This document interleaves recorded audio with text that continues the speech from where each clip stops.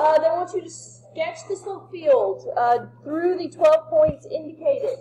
And between -1 and 1, sketch the solution curve that passes through the point 0, -1. Okay, so remember, slope fields are easy. All you have to do is plug in the x and plug in the y. So notice when x is -1, every single time, it doesn't matter what your y value is, you're going to get 0 divided by some number. So that means the slopes at -1, all those are 0. You don't have to work all those out.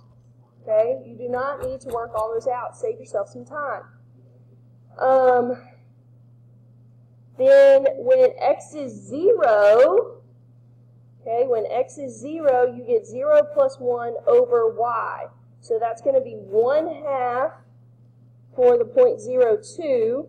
1/2, make sure that that slope is less than a slope of 1. It should be a much shallower line. Okay? More shallow. Did I say shallower? Ugh, that's a bad word. Okay. At 1, 1, that has a slope of 1, so it should definitely look more steep. Okay, but it should be that slope of 1. You don't have to do it at 0, 0. It's undefined, actually, when the y value is 0. At -1, you get 1 over -1, so that's a slope of -1. And at -2, then that would be -1/2.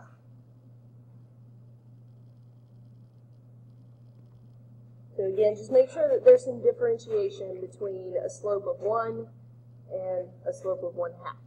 Okay, they're not going to like get a ruler and a protractor and measure the degrees. Okay, but there should just be a distinct difference there. Over here, when x is 1, every single time the numerator is going to be 2, you just put it over whatever the y value is. So we have a slope of 1 here.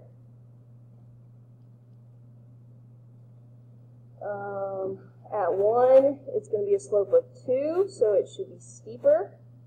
Okay, make sure it doesn't look vertical, but make sure that it's steep. And I just did what I told y'all not to do. Don't go over the line again. Just make a single line.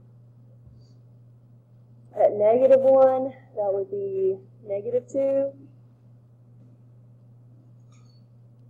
And at -2, that would be -1. So that's the first point that they want. Then they say sketch the solution curve that passes through the point 0, -1. Okay, 0, -1. Oh, I know why I have an open circle. Because it says to go from -1 not including -1. So that's why the answer key has an open circle right there. So if the solution curve passes through the point 0, -1, well, that's a slope of -1. And at 1, -2, it's a slope of -1. So really, that's just a straight line. And technically, you have open circles on the ends because it says between -1 and 1, not including the endpoints. I honestly don't know how nitpicky they would be about that.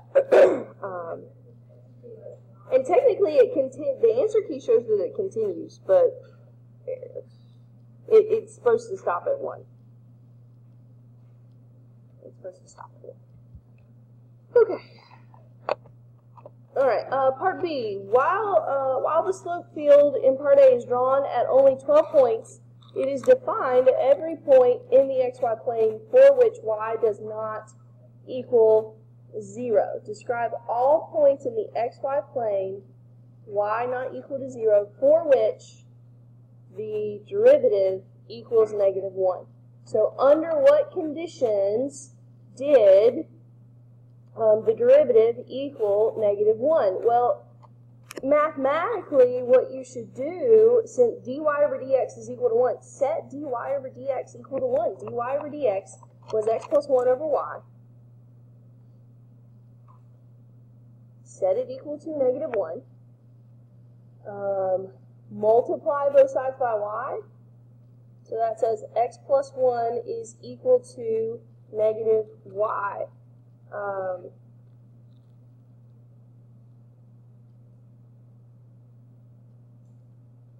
And, I mean, they solved it for positive y, so they moved the negative over. So y equals negative x minus 1. So they wrote it in works. dy over dx is equal to negative 1 for